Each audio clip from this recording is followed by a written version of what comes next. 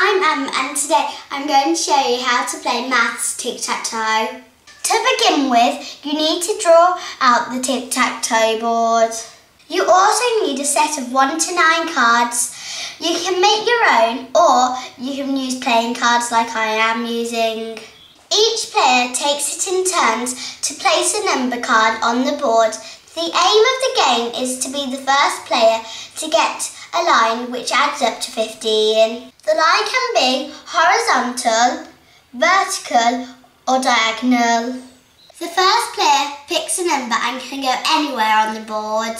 The one rule is that the first player can't put the number 5 in the middle. The reason you aren't allowed to put 5 in the middle is because the player going first is guaranteed to win every time. If you look at the cards we have left, the second player needs to pick a card to stop the first player from winning, but none of the cards there will stop the first player from getting 15. If I show you with 8, we now have 13. So the other player only needs to put down a 2 and they'll win. I'm going to show you an example of a game. This time, if I go first and put down an 8, the other player wants to make sure they stop me from getting 15, so they need to put down a 7, 8 or 9. This will block me from getting 15. If they put down a 9, I can't get 15 on the diagonal line.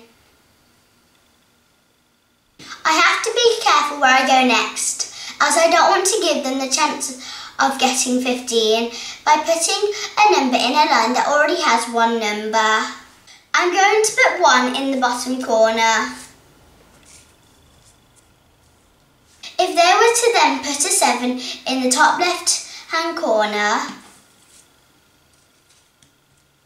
it blocked me from getting 15 on the top horizontal line and on the diagonal line.